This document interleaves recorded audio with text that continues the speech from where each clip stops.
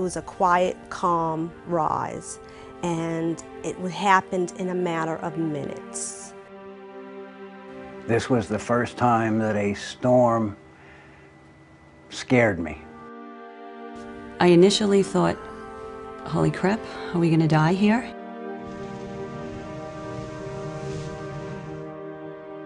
Nobody really thought that this amount of devastation could be wrought at one time. I'll tell you right now, the wind is crazy. Look at my feet. I'm standing on an island here. You hear on the radio or you hear on the news that, a hurricane's coming. And surfers pray for surf. They only pray for hurricanes. You pray for these things. Some people say, be careful what you wish for. And the hurricane wetted everything, and it ate all of it stuff. The hurricane ate our house.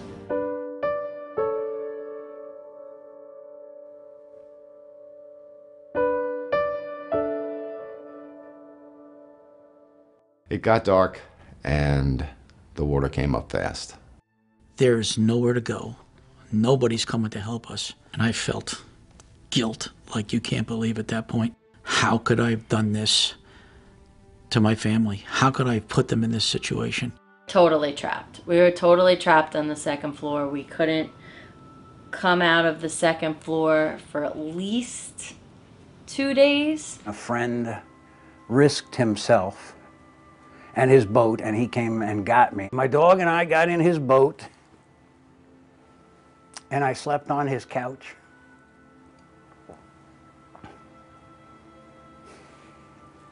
Sorry. Saw the water creeping up to the front steps. And at that point, I became very scared for what was going to happen here. We didn't think Sandy was coming in the house. We thought that it was just another storm. The garage door buckled, and everything was being swished around like a washing machine, and everything just came in, and the water was, and then it became quiet, and it was dark, pitch black, and the lights went out. We had nothing. We had nothing with us. We had sweats, no shoes. No shoes, nothing. I just thought all right, so we rip out sheetrock, we rip out the floors, whatever, but it was like 100 times worse. You don't think about all the other things that get destroyed, when water comes. It's just a big, gross mess. You can't go home because you don't have a home. I mean, it's there, but it's inhabitable. You can't go home. I decided I wasn't going anywhere. I was staying here. I have 2 pets that I have to take care of, and I made it comfortable and warm so that I could survive here. People called me crazy for staying. I disregarded what they said. This is mine. I own this. I put my life into this, so I'm not going. My father and I built the house, 69, 70. He finished it when I went into the service. My daughter grew up here. The idea of just walking away,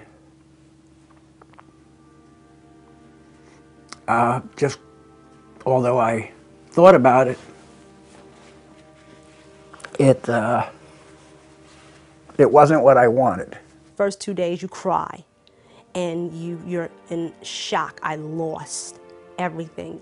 And then it hits you when a week goes by and you need to eat, you're cold, you have no electricity, and when the sun comes up in the morning, that's your only light.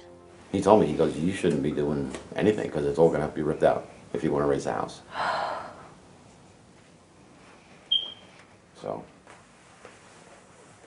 So not good. No. That means months that we won't be home.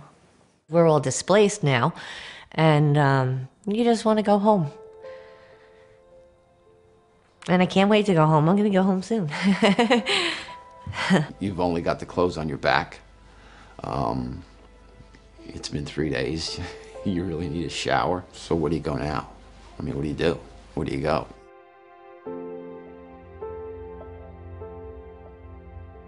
I burned to the ground. There was nothing. There wasn't any wood left in my house. I mean, look, we're fortunate enough to have had insurance protection, but then you've got to prove to the insurance company that you had losses, you know. Okay, what did you lose, sir? Well, we lost everything. Well, what's everything? Well, everything is everything. How do you document that? You know, that's disgusting.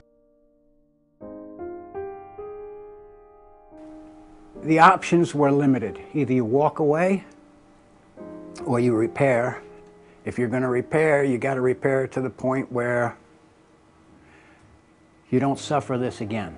The cost to repair the whole first floor would come very close to what it would be to build a brand new house. So, I mean, just having the peace of mind of having a new house on a sound foundation meant more to me than repairing something that you don't even know if it's even fully repairable, you know?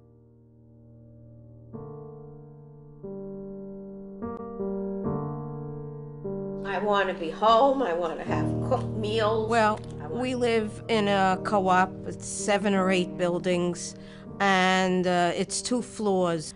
Even though our apartment was okay, everybody had to get out because it was dangerous to live there. And so in the meantime, I have been going from house to house. Stephen's been living in the apartment up to... Right now it's day 43. And it looks like this is going to be how it is till March. It's difficult when you would think it might be easy. I mean, if I was outside looking in and say, oh, look how lucky they are, they could build themselves a new house. That's not the case. I know.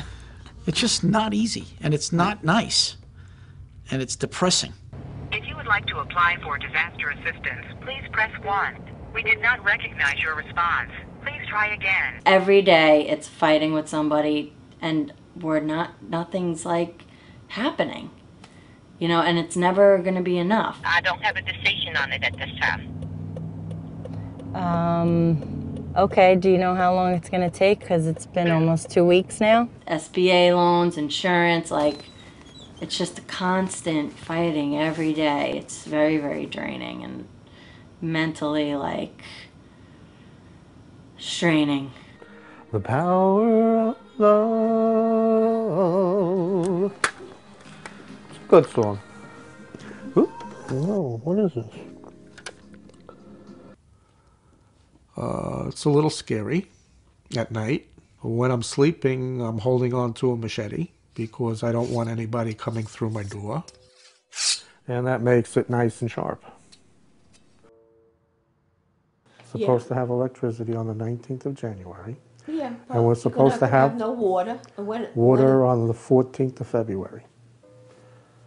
We don't have heat, we don't have water, but we're going to go camping in the house on Christmas Eve.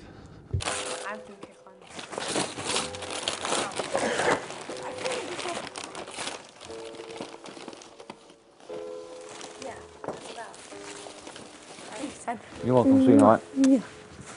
Wish we had the house back together again, but what are you going to do? I feel like today is Christmas when they came to build. I felt like today was like Christmas morning. I think I got up 6 o'clock in the morning just to wait for them to come.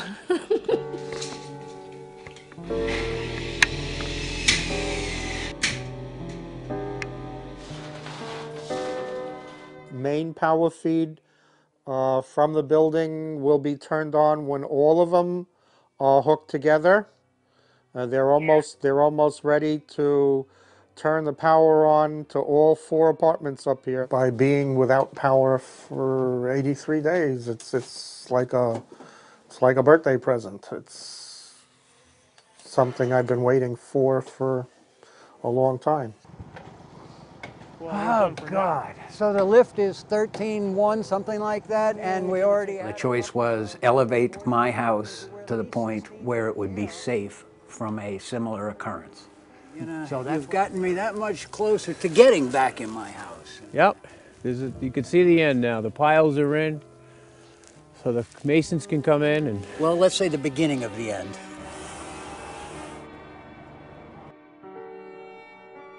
Every day, all day, I eat, breathe, and live Sandy. There's not a day that goes by that I don't need to make a phone call. There's not a day that goes by that delivery isn't coming, that something needs to be done, and this is a constant. It's just become my life. It's become my job. That's all. It's just a part of life now. We finally got all the permits to demolish, and the house came down on February 25th. DJ's room.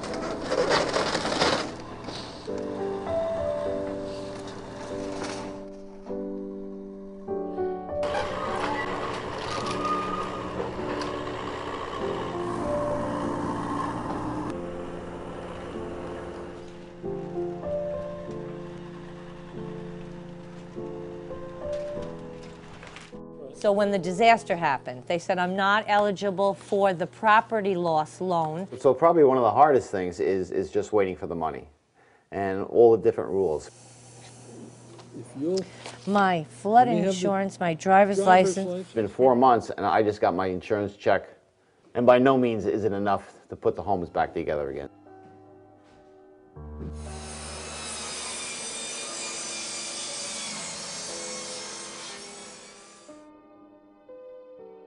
We still have the floors to be laid. We still have painting, sheetrocking, plumbing to do. So this is not over. I'm talking about the basement. We're at about 80%. Upstairs, 0. So there's a lot. There's a lot to be done. For those that believe that there is a hereafter and that we have a consciousness of what was, I hope my dad sees this. I'm saving what was his dream.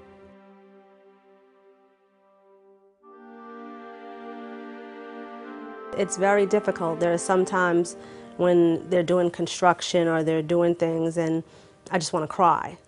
You know, just when my contractor said, I need something from the store, I need this, and I just broke down. I said, I just can't do this anymore. I'm just tired. I'm exhausted. I don't want to go to the store anymore. I don't want to run around. I don't care. Some days I just don't care. Together we kind of locked arms. We got a lot stronger getting across and pulled each other. And the wind is blowing at 60, 70 miles an hour. House is on fire behind you. You're freaking out. It's dark. How far do you have to go? I mean, stood right in that window and watched it burn.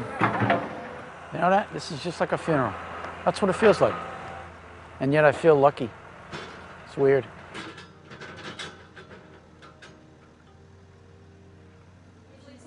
That's the whole point of having the Board of Appeals.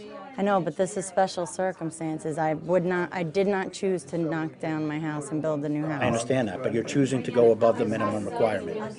Today is now May 31st, and hopefully on June 3rd, they'll start to drive the piles. So 7 months and a couple of days, and we still have nothing. People are rebuilding, and we're coming back. So we're on the road to back to where we were.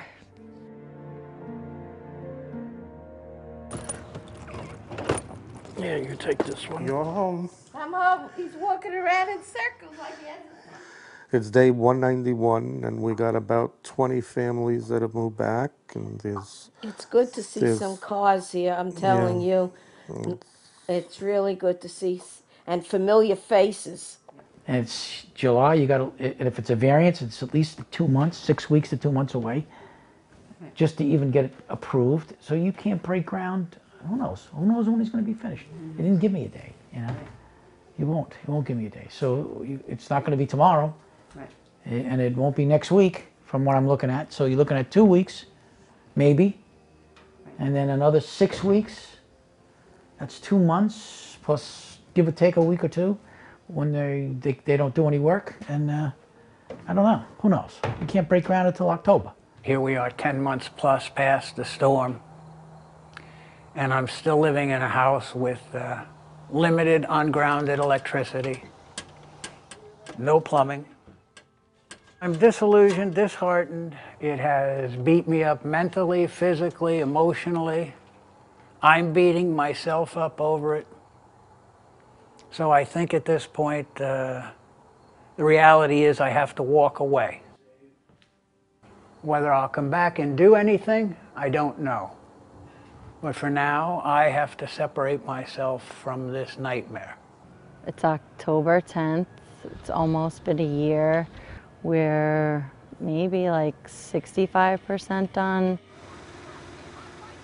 Having you here makes me feel safer. Having you here is what I've been missing for 6 months. In a way, I think Sandy might have brought us closer, even though we were apart. And now we could start all over again. You know, one door closes, another one opens up. You just change direction in life. That's really it. You're a ball of motion and energy never really stops or fades. It just changes direction. Move on, get over it, accept the loss, and hopefully tomorrow will be better. There really isn't much more I can give you than that. It was a humbling experience. It was, you know, as traumatizing as it was, sometimes it's a good thing. You gotta lose everything to bring yourself back down to a new level, a different grounding, as you say, a new beginning. And makes you appreciate a lot more things in life when everything that you thought was important really isn't important. It's nice to know that you can actually think about what's important. And it's not the stuff. Not the stuff you have. It's who's around you and people who care. Yep. I would never move. I might evacuate next time, but I'm still never gonna move. Evacuation would probably have been a good thing, but it's my home. It's the place where I love to be. I'm not moving.